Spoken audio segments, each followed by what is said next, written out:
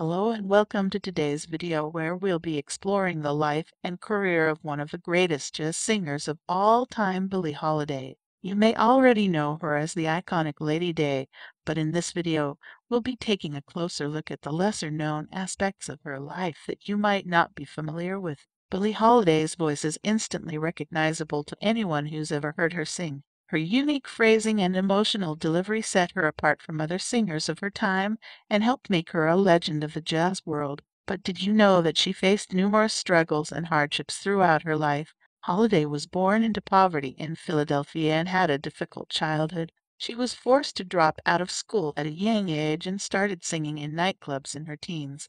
She was discovered by jazz producer John Hammond in the early 1930s and began recording with some of the biggest names in jazz, including Benny Goodman and Teddy Wilson. Despite her success, Holiday faced discrimination as a black woman in a predominantly white industry. She was often denied access to hotels and restaurants because of her race, and even faced arrests and imprisonment due to her drug addiction. However, Holiday's personal struggles only added to the depth and emotion of her music. She sang about love, heartbreak, and the struggles of everyday life, and her music resonated with audiences around the world. Her signature song, Strange Fruit, which was about the lynching of black people in the South, became a powerful anthem for the civil rights movement. Offstage, Holiday was known for her love of animals, particularly dogs. She owned several throughout her life and even wrote a book about her dogs titled God Bless the Child. And there you have it, some of the lesser-known aspects of the life and career of Billie Holiday.